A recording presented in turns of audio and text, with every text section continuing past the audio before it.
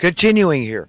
Yeah, so God is so much better than we can ever imagine. So we should really spend time striving to understand the heart and mind of God. It's not hard, it's not hidden. He wants us to. Otherwise, we can't emulate Him properly. So it is incumbent on all of us to do our level best to really decide to believe in God in the first place. Okay. And there's just mountains, there's universes of evidence to believe in God, reason, because nothing else makes sense. There's got to be a master designer, there's got to be a creator, a maker, there's got to be. To suggest otherwise is suggesting that a car could make itself. When we all know it was very, involved, countless engineers and design and mathematics and an incredible lot. Think of all the implements involved. I mean, it's just a whole lot goes into it. And the human being and all the flora and fauna is the same way.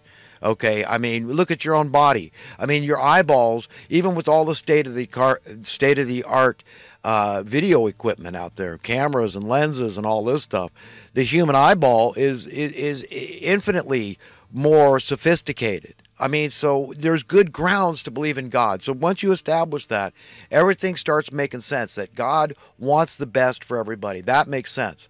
And even evil people. And for his own purposes, because he likes to have a good name, a good reputation. He is the famous one. His name is vindicated throughout the universe, and he's going to keep being vindicated. And he does things his way. And when we can accept his way, then we're on the right path. We're going to have eternal life, not in a crap hole. Because, I mean, I understand people that say, live and let die, have that out. Look at this. Yeah, I'm just living my life. I just die, put a bullet in my, who cares if whatever. It's a pain in the ass. But they never really try to see through God's eyes that, you know what, you can't really die. The body is not you, okay? The body is what it is. It's like when you tell your body to go get in your car and turn it on and drive down the road. Okay, you're no more your car at that point than you are you understand that it's a vehicle, and that's what the body acts as, a vehicle for our essence. So your body becomes the essence controlling the car. You understand how this works? So that's the way we should think about the body. It accounts for nothing. That, God can raise up disciples out of the stones like it's written, And if you try to silence these, the stones will cry out. I mean, there's your basis for your free speech. It's a responsibility we have. We've got to preach the good news, the message.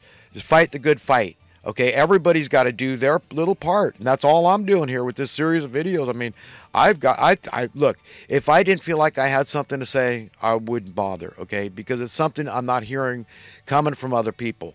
And if it was, I'd shut the hell up today. Believe me, I can find other things to do with my time, believe me. But this is what I feel compelled to do. And until I don't feel compelled to do it, I'll keep on speaking out. I recommend everybody get everything off your chest. Exercise your free speech, okay, as an obligation, a responsibility. See it like that, and then nobody can shut you up. Okay, I mean, if somebody is some evil, idiotic, immature racist or, whatever their problem is, they'll be exposed, even those people. So let them. It's like we got to grow some skin. We're Americans. I mean, and we're supposed to be setting a shining light example for freedom, and free speech is a part of that. And it's really the only residue left of freedom in America that I see, because we are 100% wholly consumed by economic oppression and lack of freedom. It's been taken from the people. Okay, their labors have been stolen. This is how they steal it, this national debt. All these jobs that revolve around this problem, folks, okay? But before I get back into that, because I do want to get back into that and point out how the jobs now, I mean, God help us if we ever ended desperate poverty. But, God's will for us is good.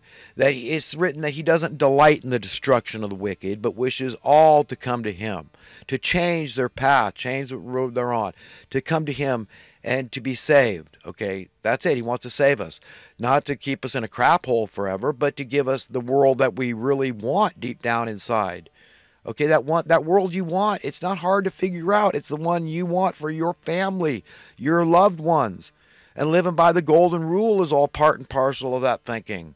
And it's God's will, so we've got to emulate that. And there's a good justification, a basis to understand that this earth belongs to all of us. It's a thus saith the Lord thing. It's not a political thing. It's not a socialist thing. It's not a capitalist thing. It transcends all that. It supersedes all that nonsense. It's not a political thing. It's not a Democrat, Republican, liberal, conservative thing. It's a thus saith the Lord thing. It's written in your scripture. I feel 100% certain to stand before God believing firmly in that God wants us to live as a family. And if we'd been doing that in the last 100 years, we'd have been so far gone, we'd have been all free for a long time. We'd have no use for money at this point in history at all. Full prosperity, 100% people serving each other with a bounce in their steps and joy in their heart and a song on their lips, playing like children on their terms, not beholden to anybody, not deferent to anybody. No, we only answer to our own conscience. Do you understand? And when we do, we will feel that need, that compulsion to go out and serve our fellow man, because we know that's where we derive the greatest happiness, the greatest satisfaction, the greatest gratification, the greatest fulfillment in life. Okay? So, Mark Twain was not so far off when, what was it in the story of, was it Huckleberry Finn or Tom Sawyer, where, he got his friends to pay him for the privilege of getting to paint the fence he had to whitewash, right? So, and King Solomon alluded to this when he said, look, he spelled it out the same. From his observation, his empirical observations, because he was into this stuff. He studied it, human nature and stuff. And he said, wow, you know what? I mean, this is the way it is. And the greatest, the happiest ones out there in my court are the ones they're productive. They're not the lazy ones. So, this is something that we have to do, is understand these fundamentals. Just like he said, hey, you know what? I mean, blows and disgrace are the lot for the man that, the home wrecker. He was alluding to this guy that would, commit adultery with another man's wife, that he's a real pissant, as we all know, But if there's one thing that'll make a guy nuts, a jealous man, I mean, it is, you mess with his wife. I mean, that's sacred. You're supposed to, as a man, you're supposed to know you don't go there, okay? Unless you're, suicidal, kamikaze pilot. Yet guys do it every day of the week. For some reason, there's a certain segment of guys I noticed with my wife, because women are more attractive when they're married. It's just a fact. Just like men are more attractive when they're married. It's just a fact. It's just the way it is. Human nature, the dynamics. We're a fluid creature. So when we're engaged in that relationship and every day we're held to accountability to a partner we got to give love to and accept the love from. And, it's a real check and balance on the individual. Okay, that's why one of the reasons people like relationships, because it's kind of a way to keep them in, walking the straight and narrow path in life and to really be all that they can be. So that's why we gravitate. We want to be married. We want to be accountable. But, so they're more attractive. And so, I experienced that with my wife. I mean, she was my princess, and it's like I would have done anything in the world for this woman. Okay. But there was these guys that, found her very attractive too. And it's not like I didn't understand. I never once had an issue with my wife. I mean, we're perfect lovers in my mind, at least, and she seemed to enjoy me, and I know I enjoyed her, and I never once had a problem. I gave her what she wanted when she wanted. Let's put it that way. Okay, I'm not going to go into it anymore, but so that wasn't an issue for us. It wasn't in the bedroom, but the other guys found her very attractive too, and part of that was a gift I had given her as her first husband, and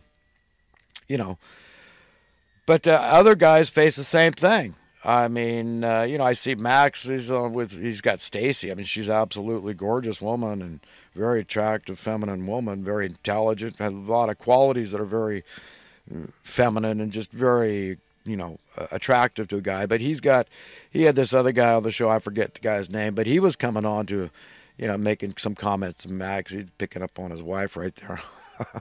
On camera. But hey, I understand. I think he's got good taste. But listen, as far as actually doing the deed, no. A man is supposed to leave another man's wife alone, especially if they've got marital problems. You do not get involved.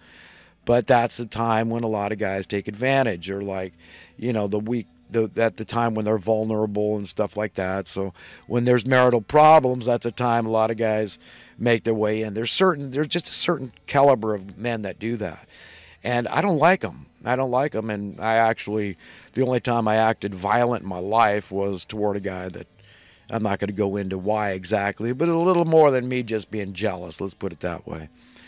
But largely it was just sheer and utter resentment and jealousy and hatred, and I don't understand a man that can do that could stoop to that level. The lack of self-respect and dignity, I just don't like it. I'm not that. I'm a man's man. I'm also a woman's man. I mean, although I have had a string of lovers in my life, none of them hate me.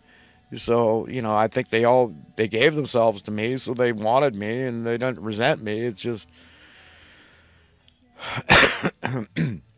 so I'm not only a man's man, but I just don't get it. I just don't see how a man can when there's so many fish in the sea, why you would do that. But I do understand that the women are more attractive when they're married. It's just a fact. It's just the way it is. So I know I've digressed a lot here. But to sum up, look, King Solomon pointed out this business about work. I mean, it is the greatest thing we can do. And look at how that's evidence in volunteerism. The cream of the crop, we got these people, the salt of the earth out there, volunteering.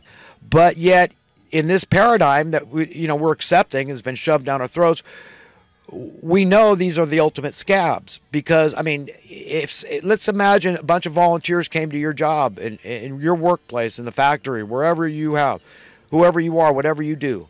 And they came in there and said, look, I'll do that job not only for less, so these aren't union busters, okay, scabs.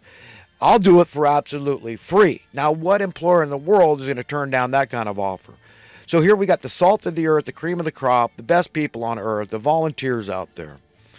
Okay, and I've been one, and I've helped do a lot of stuff volunteer-wise, and there's nothing more gratifying. It's great, fantastic, I love it. But we do have to see the flip side of that from other people's perspective in this current paradigm that's been shoved down our throats. It's madness. So we're all being made into the image and likeness of these madmen at the top. You understand how it's seeped into our local cultures, our communities, how they get us divided at each other's throats, believing that's a problem. Like, just if all these people in my community just believed like me, we'd be able to fix the problem. We'd get rid of these homeless tomorrow. Or, but really they're both taking us, all the political and all this, the ramblings and the nonsense and trusting in this belief or that belief, socialism or capitalism or Democrat, Republican, left or right, we're going on the same trajectory, and things keep getting worse in our local communities. The homelessness, the desperate poverty, it is absolutely the most important facet that they keep intact. They must have desperate poverty continue to keep their agenda going. Do you understand why? Look at the vast number of jobs out there that revolve around the problem. Do you realize that some 25% of Americans are employed in the debt industrial complex, the financial services industry to some capacity? Do you understand that? So without debt, they'd all be out of job. Do you understand? That is their business. That is their bread and butter. That is their job, to indebt others. Do you understand? Okay, now that's one industry. The debt into that $20 trillion, that is their vested interest in that, at 25% of Americans. If suddenly that debt were to be forgiven, and Max Kaiser had Michael, I can't remember his name right now. It was on the show just from, I guess, the Tuesday show. But I was watching that. But this guy, he's great. I mean, he knows we need a jubilee. We need this debt forgiveness, basically, is what needs to happen here. But are they going to do it? These people that own the debt, they sure as hell don't want it. That's their security. That's their freedom. That's their booty. That's what they've stolen from the people. They want to keep it, so they're going to fight tooth and nail. They don't want a depression, currency debasement. They don't want this wealth imbalance to, the ship to turn, the worm to turn on that, and things to get even leveled out because people started seeing prosperity, not through you taking from others to give to others. The socialist that's not good. That's not egalitarian.